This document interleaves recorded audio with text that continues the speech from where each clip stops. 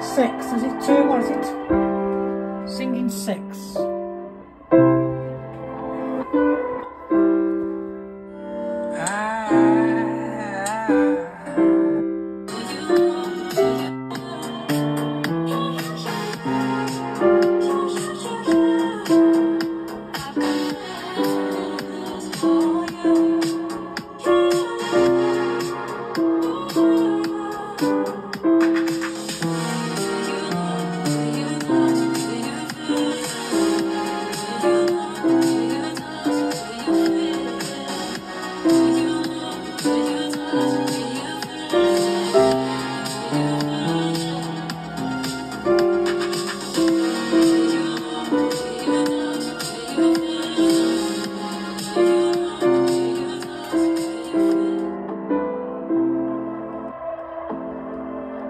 Played Steve? Oh, could you play something from the other book, the 30s book? Please. From what page? Oh, or from any page. That one, The Lady's a Tramp. Oh, no.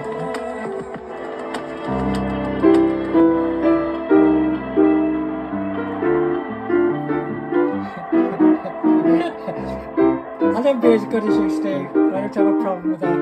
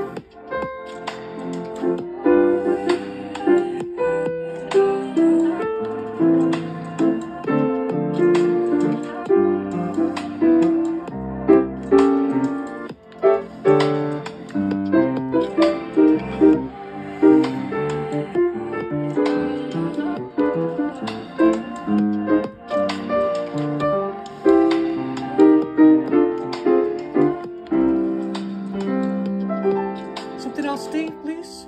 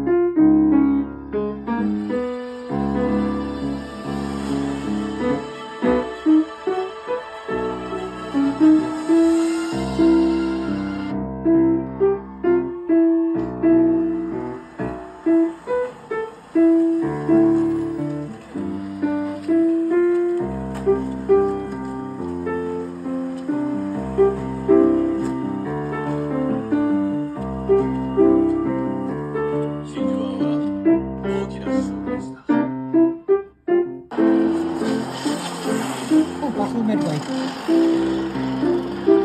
cold down here in the dungeon. I'm told you're brave.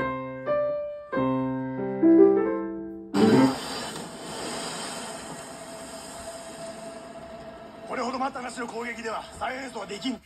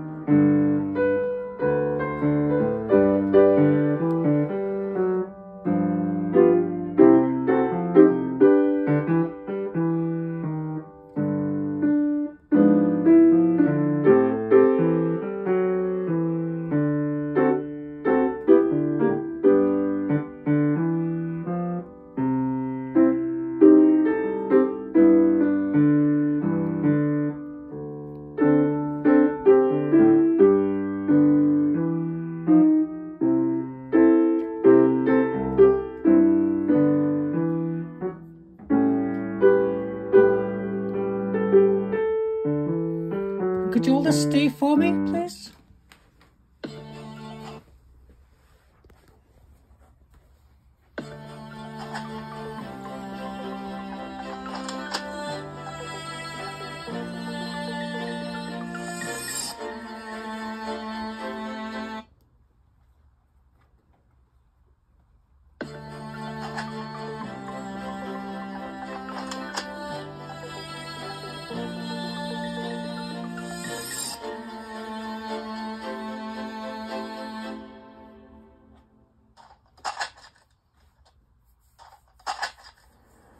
I'm in Gund Hall, which is the home of the Graduate School of Design, and I'm in the studio space, which is where the most intense activity takes place of design, of analysis and research, of imagination.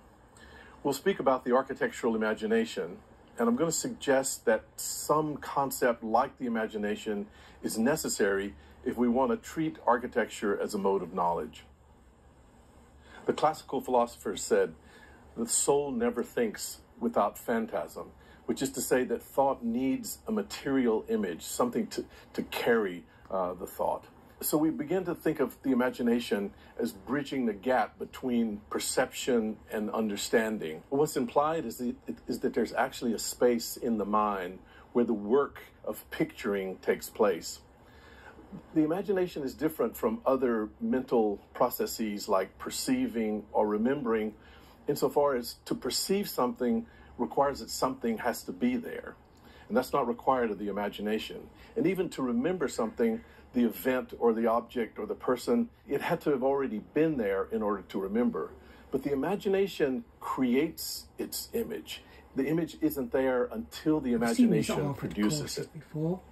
The imagination is also different from a concept, because the imagination requires the materialization of thought. For example, I can conceptualize freedom. I can even explain to you what freedom is as a concept, but it's very difficult to show you freedom. In order to show you freedom, I would have to construct a picture. I would have to construct a scene. Then I could help you imagine freedom in that materialization, in that scene, in that picturing. So we should think of the imagination as the capacity for producing images, the mental capacity to picture things. And what we want to show is that there is a specific kind of imagination, which is the architectural imagination.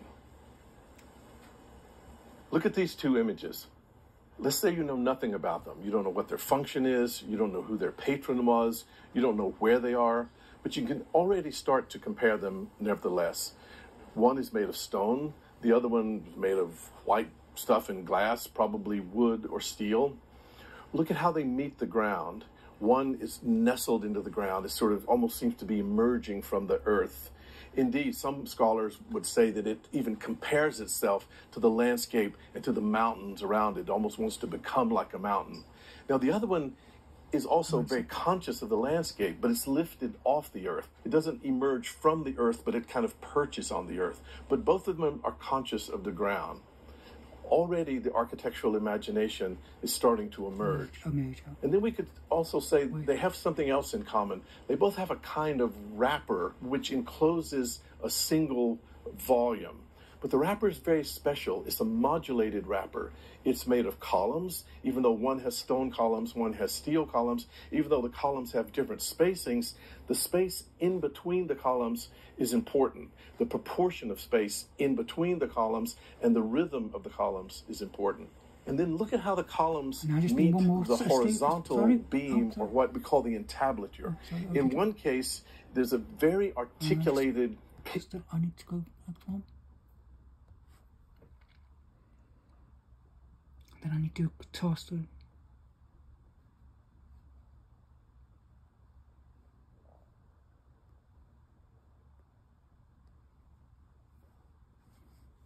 That's right.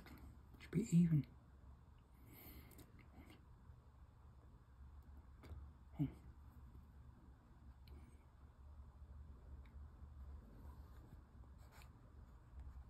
Oh, hello.